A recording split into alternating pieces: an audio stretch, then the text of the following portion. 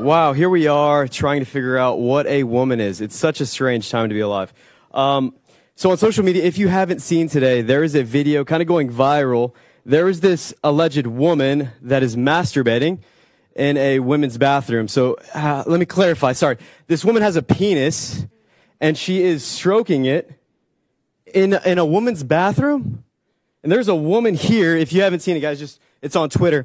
There's a woman here washing her hands. So if you can make sense of this for me, would you be okay with this? Would you be okay with a man dressed as a woman masturbating in the mirror at in a bathroom, in a women's bathroom, and call that man a woman? Because this is where we are right now. We, as people, are starting to recognize you are falling for a ploy within political correctness, and we are urging you to stand for truth. Because if you don't, my children, our children, are subject to your failure.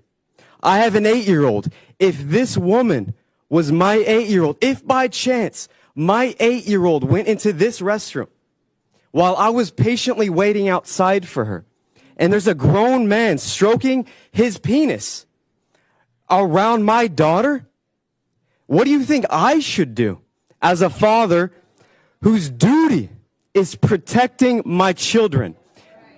You're not doing it. Are you doing it, Sheriff?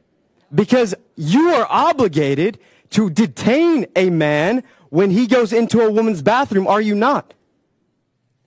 You know what to do. There's no question about it. You need to establish an ordinance to prevent this from happening in this city. Thank you.